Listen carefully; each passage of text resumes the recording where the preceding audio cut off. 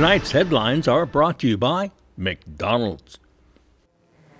Good evening, Commonwealth, and thanks for watching the Channel 2 News. I am Sally Limis. Let's take a look at tonight's top stories.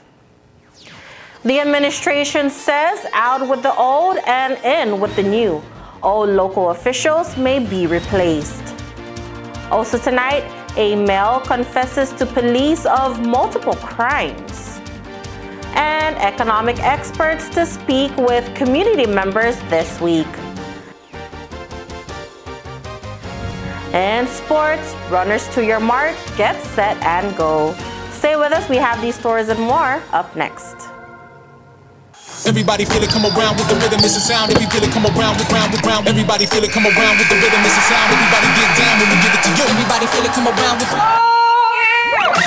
everybody in the pump.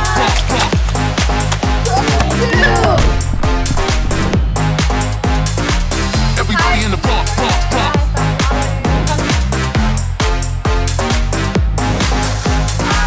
Everybody in the pump.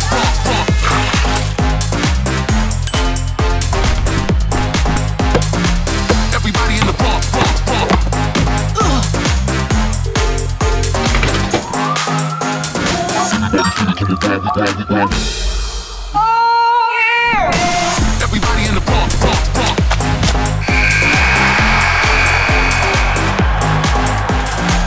Everybody in the pump. Everybody in the pump. Everybody round. This burger looked at one slice of melted cheese and said, more cheese. It looked at pickles and said, also onions. It wanted to be more than hot. It wanted to be juicy. This is the Quarter Pounder with cheese. If you thought one napkin for the Quarter Pounder with cheese was enough, it's not enough.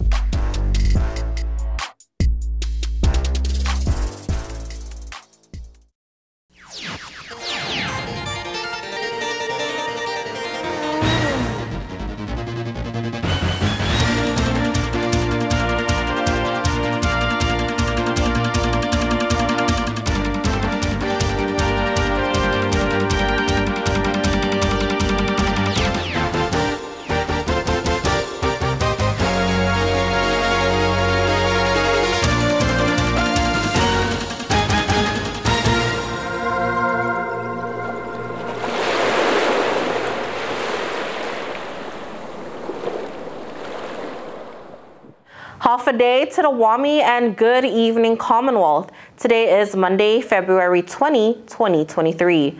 It's a holiday in the Marianas today, President's Day.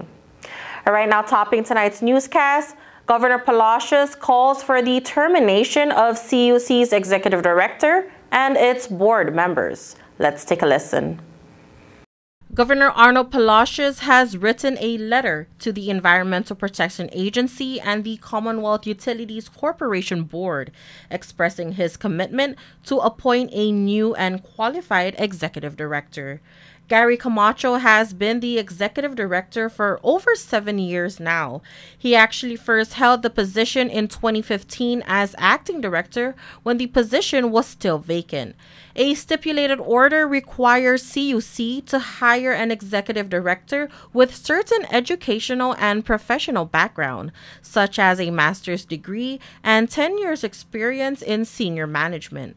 In 2017, former Governor Ralph Torres asked the NMI Federal Court to waive the stipulation and allow Camacho to officially fill the position after several attempts to find a qualified executive director. Governor Palacios stated in his letter that he is not supporting the joint stipulation and is objecting the renewal of Camacho's contract.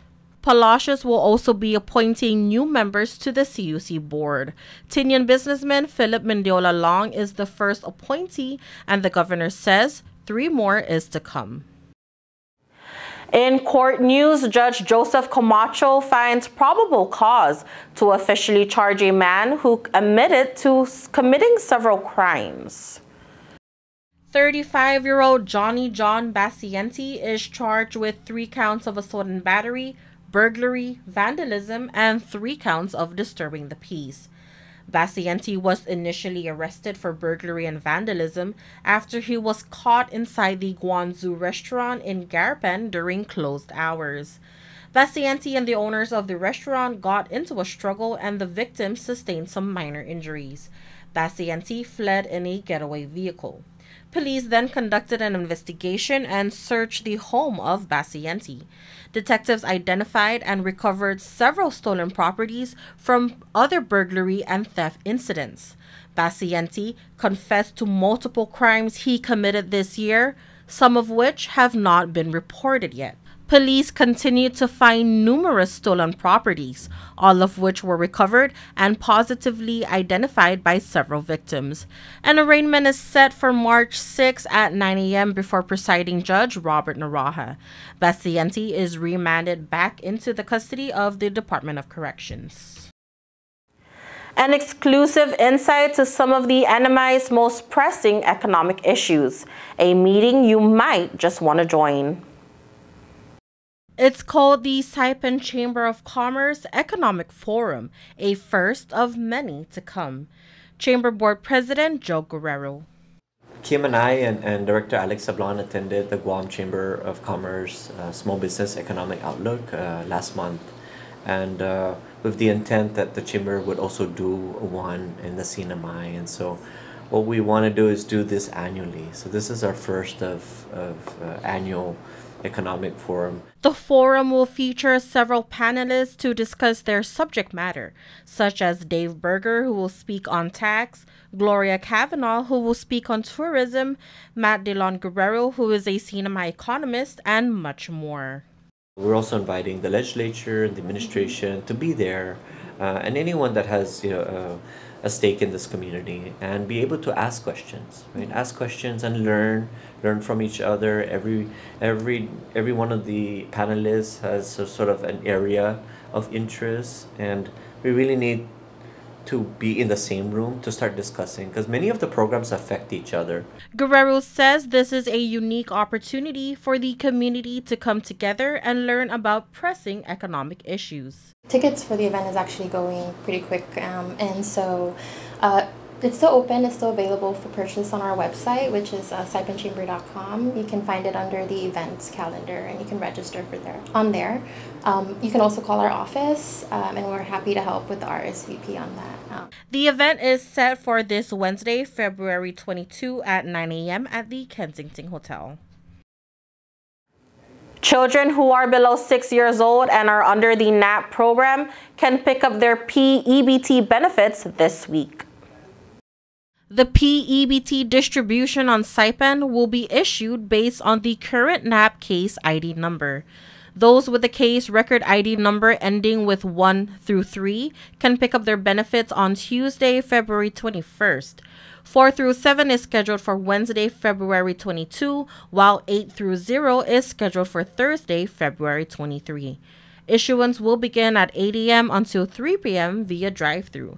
A valid ID is required. The maximum benefit is $199. Value for each child will depend on how long they were in the program. The value is $8.28 per day. Students who have not picked up benefits from December of 2022 are welcome to pick it up at this time. For more inquiries, you can call the PEBT call center at 670-287-3063. All right, coming up, we meet the new Homeland Security Chief. Stay tuned.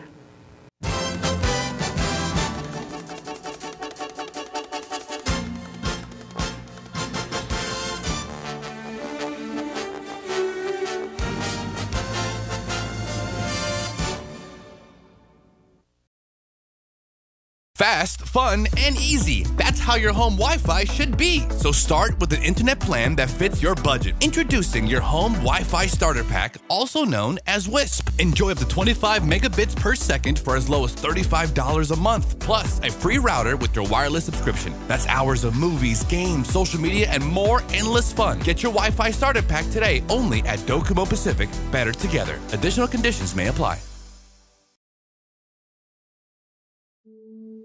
It's okay to take a friend or parent's medication. It came from a doctor, right? Using someone's prescription is really risky. Taking any drugs for which you have not been medically screened is not only dangerous, but taking an opioid that was not prescribed for you is also illegal. Never borrow and never share prescribed medication. Your life and your loved one's life could depend on it. Talk to your doctor about prescribed opioids. Never mix with alcohol, and remember, never borrow, never share. It only takes a little to lose a lot. This project was supported by a grant from the Centers for Disease Control and Prevention and the Commonwealth Healthcare Corporation. Contents are solely the responsibility of CHCC and do not necessarily represent the official views of the CDC or the U.S. Department of Health and Human Services.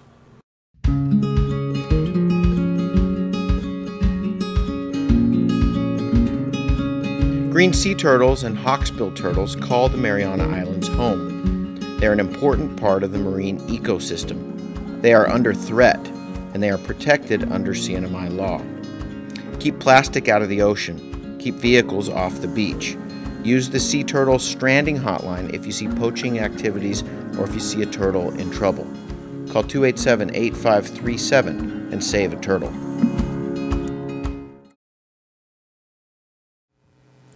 Welcome back to the Channel 2 News.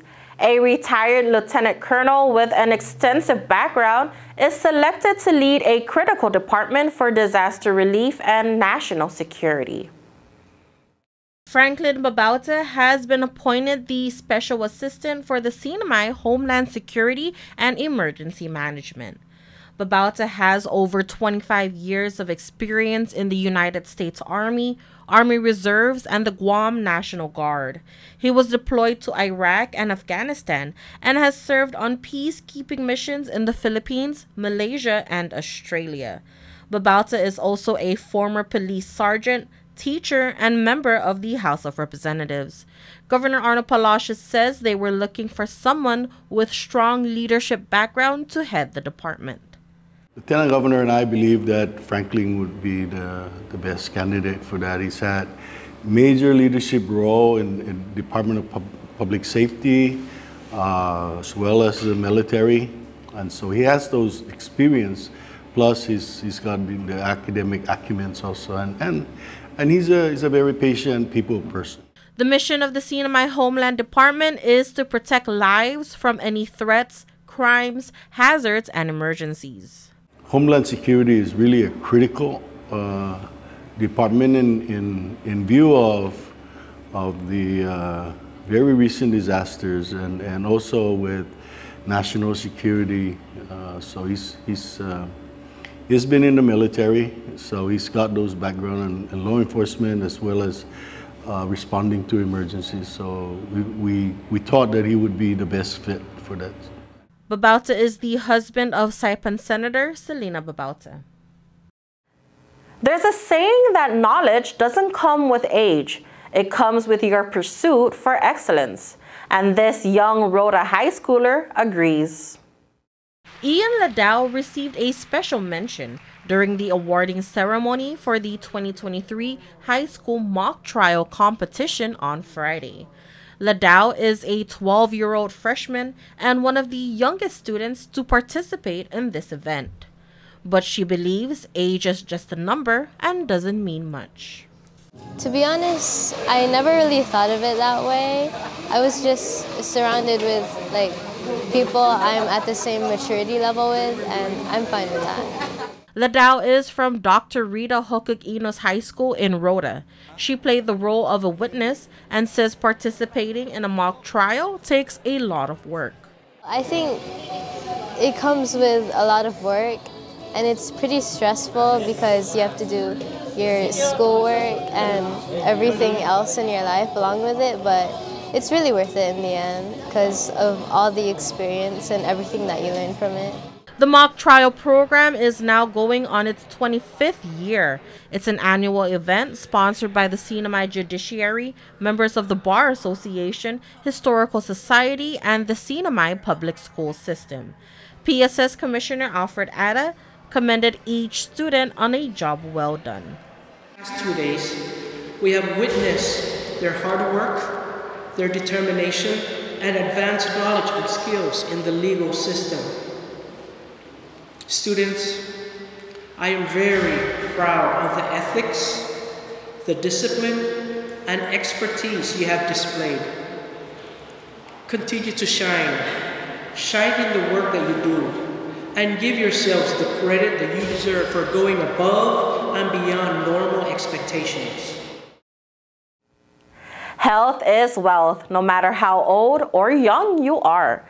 That's what these guys prove in your sports report that's up next.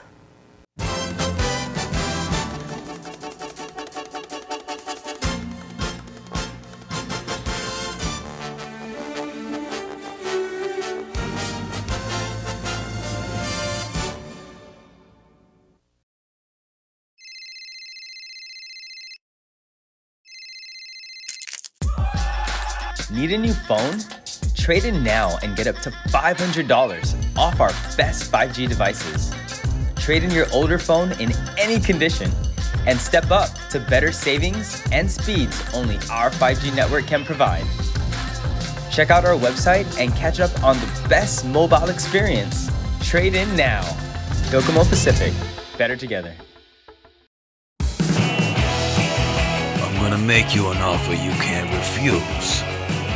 Bring your friends in for the best night out at Godfather's Bar in Garabin. Sing along to your favorite hits with live music from the Gigolos.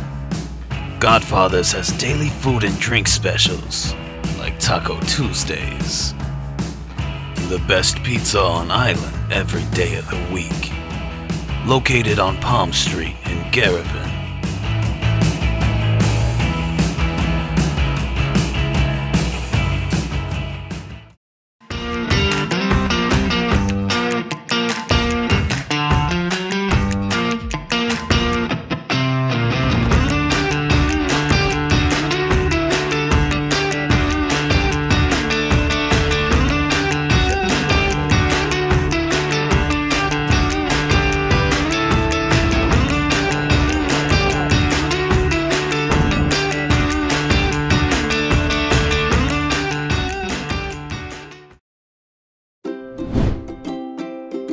The Tan Su Lin Foundation promotes the culture of giving back. The foundation and its generous partners are committed to supporting programs that include health, education, and sports. Initiatives that promote arts and culture, the environment, and tourism will benefit our community and our residents. Giving back and making a difference will help ensure that the island paradise we call home will be a better place to live.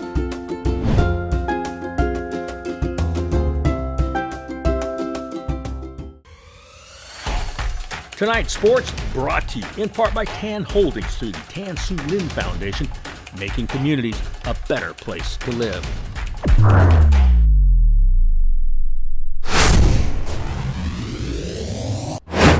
Buenas sports fans.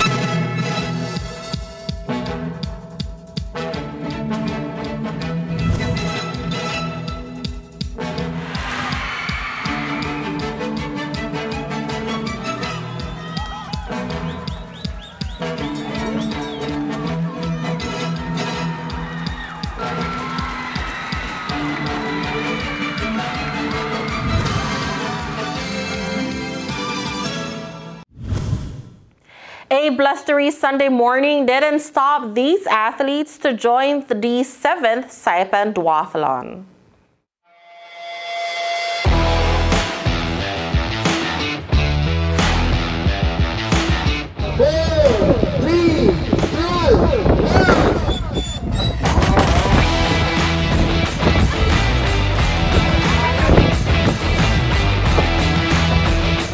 Around 30 athletes joined the Triathlon Associations of the CNMI's 7th Duathlon at Bonsai Cliff yesterday morning. There are multiple categories for this race. The age categories for both male and female individuals, team relay, and top 3 overall winners.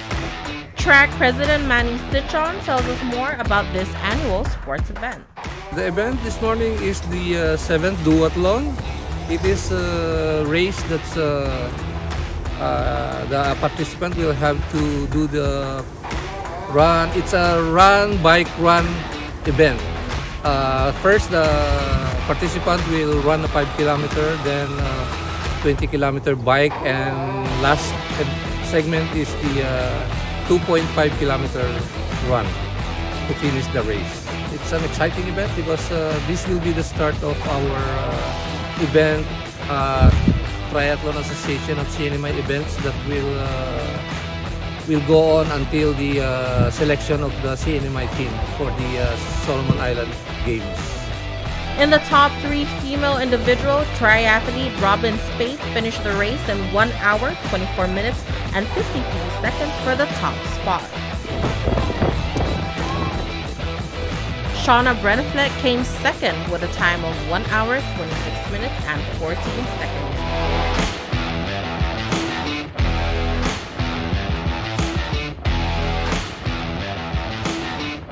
Third place winner is Kimiko McKagan. Her time is 1 hour, 29 minutes, and 19 seconds.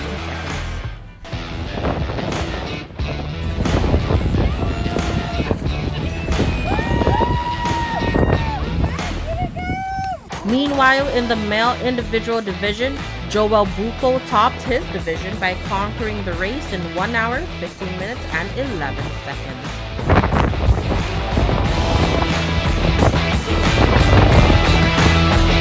Second place is Mike Aparte with a time of 1 hour, 19 minutes, and 31 seconds.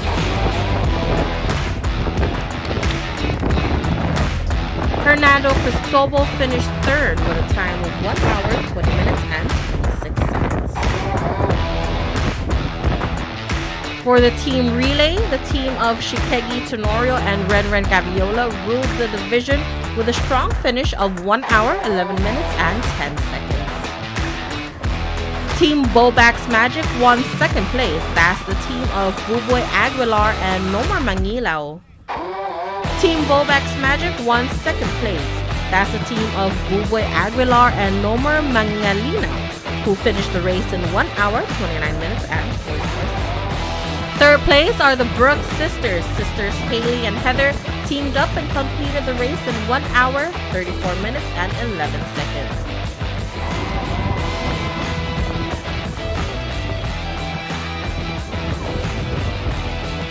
Here are the rest of the winners in their age categories. In the male below 30, JP Pangilinan in first place and Kim DeLuco for the second place. JR Barrios ruled the 30 to 39 years old. In the 40 to 49 years old, triathlete Leo Wanya finished first and second place is Jess Garrigues.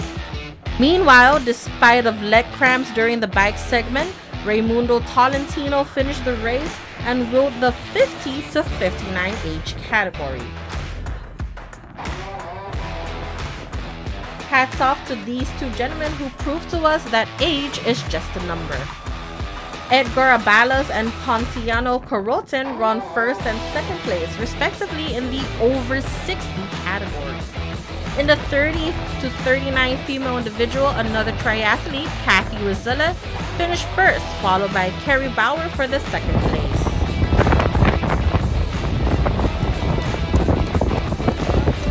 In the 40 to 49 female individual, Jayan Felipe finished first, followed by Pamela Walsh and Sheila Mabutas for the third place. The Triathlon Association of the CNMI would like to thank the participants, sponsors, and volunteers for this event.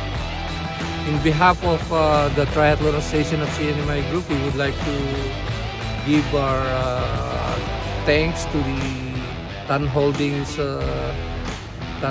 company and to the ITNE for giving us the full support in holding our events and the coming events that we'll have. By the way, next March we will have another event, which is the Aquathlon event. Also, we would like to give thanks to the participants, to all the participants, and also the volunteers who help us in taking care of the route and the arranging everything about the race. Saipan Cyclers hosted a time trial bicycle race last Sunday. Let's take a look. 10 teams of 2 individuals each competed in this year's first bicycle team time trial race. The team has to complete 3 laps starting at the last command post to Marpy Landfill, then turn around and proceed to Bonsai Cliff, then head to Camille's apartment as the turnaround point and back. Team number 3 of Hernan Cristobal and Mike Aparte completed the race in 1 hour, 16 minutes and 26 seconds, winning first place. The second team to cross the finish line is team number 5 of Rolando Gakayan and Rod Gonzalez with a time of 1 hour, 16 minutes and 47 seconds. Your third place winner is team number 2 of Renato Barros and Renren Gaviola. Barros and Gaviola finished the race in 1 hour, 18 minutes and 23 seconds. This event is organized by the Saipan cyclers headed by Jay Dico with the help of his friends and some fellow cyclists. Rod Gonzalez.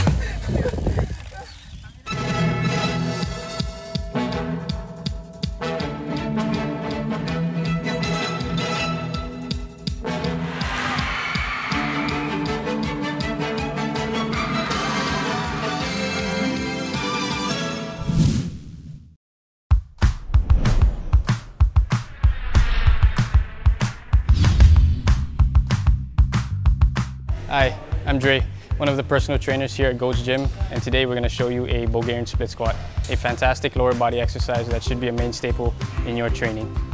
Now the first thing we want to address is the rear foot placement. Now whether it's toes on or toes off, just find what's comfortable for you. The bigger issue we want to tackle is the height of the box or bench. You see, when you set up on a box or a bench that's too high, that inherently puts an aggressive stretch on the front of your hip. Oftentimes, that sensation will take away from the working leg, the leg that's on the floor. And when you start to add load in this faulty position, you're bound to run into some problems, particularly if you got some mobility restrictions. So Jamila's gonna set up. She's gonna descend with control, and from there, just stand tall.